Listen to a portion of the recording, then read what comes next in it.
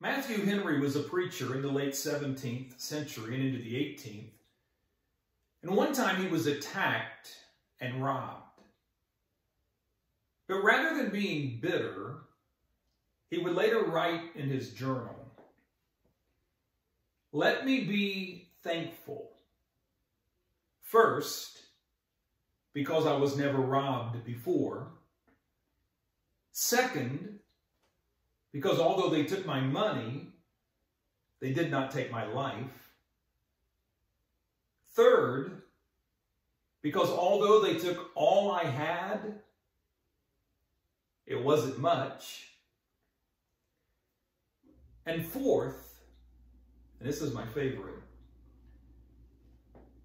because it was I who was robbed and not I who robbed."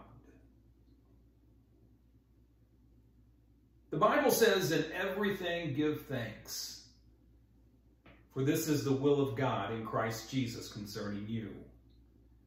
1 Thessalonians 5:18. Thank you for watching, and be kind.